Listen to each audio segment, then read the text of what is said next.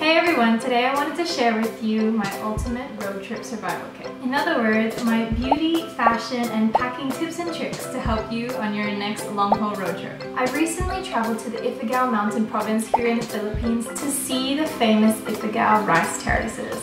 I spent a total of 5 days traveling across the region, and these are a few things I did to ensure I had calm skin, a comfortable and organized trip, and of course, an adventure to remember. So, let's get started. When I travel for a long period of time, I tend to find that my skin gets stressed with the changing temperatures, environments, and just general lack of rest. A way to keep your skin calm and your hair manageable during a road trip is to prepare your own kit that is able to address a variety of beauty dilemmas along with your skin woes such as oiliness, dryness, or breakouts on the go.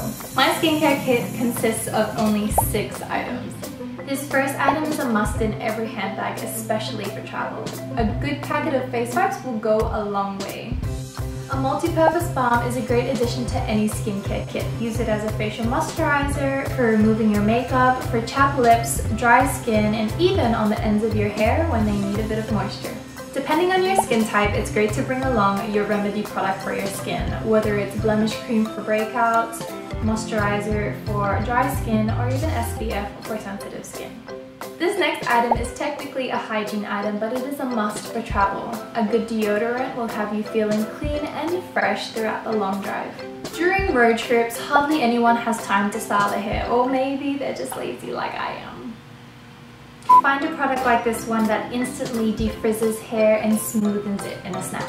No-brainer, a dry shampoo is a must on a road trip. If you find yourself having greasy roots or even want to lengthen the life of your hairstyle for another day, just spritz some of this stuff into your roots and you're good to go.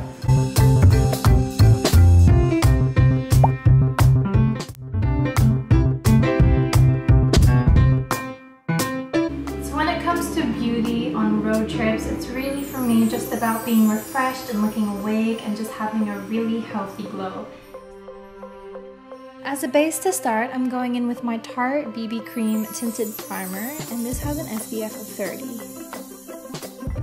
And then to get rid of any dark circles or blemishes, I'm going in sparingly with my concealer and then blending out with my ring finger. I really love this foundation because it doesn't feel like I'm wearing anything, and that's really important for me when I'm traveling. And at this point, I want to put a bit of color in my cheeks. So this is a blush by MAC called Margin. It just gives this beautiful glow. And then for my eyes, I wanted to keep it very simple and just use mascara. And I just put a few sweeping coats of the Maybelline Hyperchrome mascara onto my lashes to just really hold them into place. And then for brows, super natural. I just wanted to fill in a little bit of the gaps in my brows.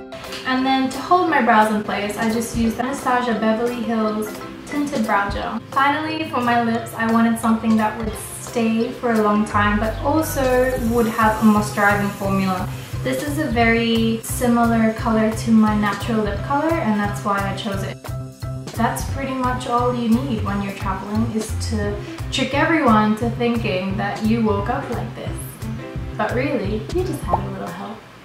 Also, the products I use for this look easily fit into this little bag, which makes it super practical to take with you whenever you travel, especially on road trips. Let's talk about outfits. This is the outfit I wore when I drove on the first day for 9 hours straight, so it's revolving around layers, and that's because from traveling from a warm climate to a cool one, I wanted an outfit that could adjust with the temperature.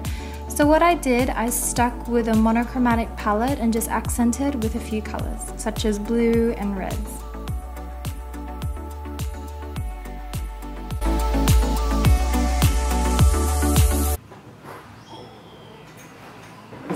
Thank goodness this isn't my airplane carry bag, because I would be weighed and probably not let on the damn plane.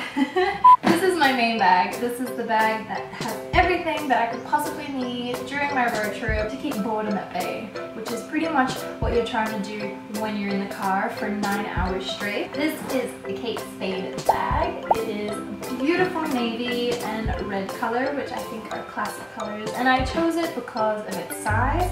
So the first thing is my skin, hair, body kit, and you guys have seen already what's going to here. Next up is my little makeup bag. It has everything I need to recreate the glowing and refreshed makeup look. Of course, hairbrush, pair of sunnies. These are just by Vero and Gus, and I gotta love a good cat eye. My wallet. Can't buy any snacks along the way if you don't have it, so don't forget. Now this baby right here has saved my life a couple of times, and I've learned the hard way that I need it. It is a document wallet, and what I'll do is I'll print all my confirmation receipts, like things for tickets, accommodation. You don't want to find yourself traveling somewhere all the way and then you turn up to your accommodation and they can't find your booking. It is a nightmare. So what I do is I store it in here so they don't get crumpled and they're safely kept.